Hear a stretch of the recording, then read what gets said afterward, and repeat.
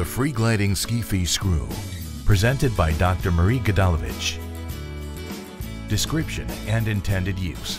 Today we're here to talk about the free gliding SCFE screw, which is a two-part screw that will elongate with growth. The intention of this device is to be used for mild to moderate slips for a non-fusion technique for SCFE. The screw sizes vary between 48 millimeters to 102 millimeters and 6.5 millimeter in diameter to 7.3 millimeter diameter. Entry point. The first part of the procedure is the entry point. The positioning of your patient is on a supine, radiolucent table with the fluoroscopy coming from above. The K-wire is then inserted through the skin to the intertrochanteric line on an AP view. It's very important that on the AP view, you do not have the wire starting at the lateral cortex, but at the intertrochanteric line. Guide wire options.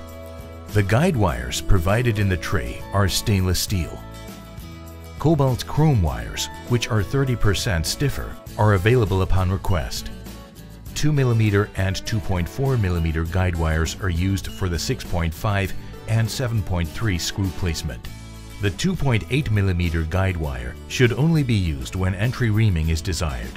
For more details, please consult the surgical technique. Guide wire insertion.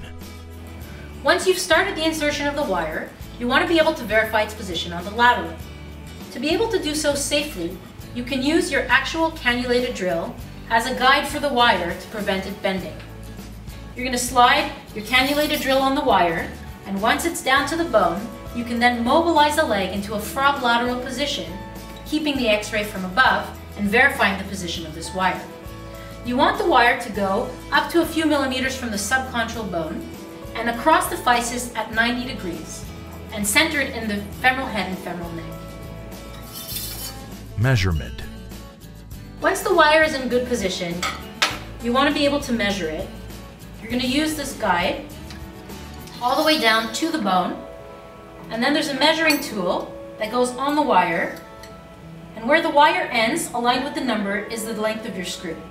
You should remember to remove 2 to 3 millimeters of length so that you will have appropriate purchase with the male component of the screw, which we will show you later. Reaming. At this point, you're ready to drill.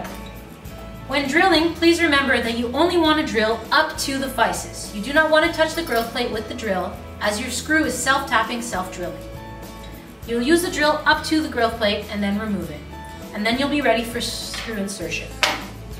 Screw insertion. There are two components to the screw.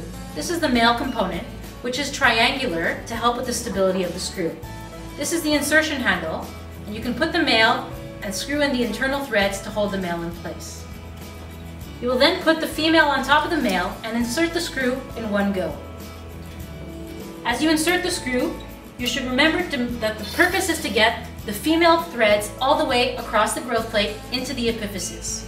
All the threads need to be in the epiphysis for this to work. As you do that, you will eventually feel that the male component is capturing the cortex at the intertrochanteric line. This is the appropriate positioning of this screw. Disclaimer: this video is not intended to be a substitute to the surgical technique.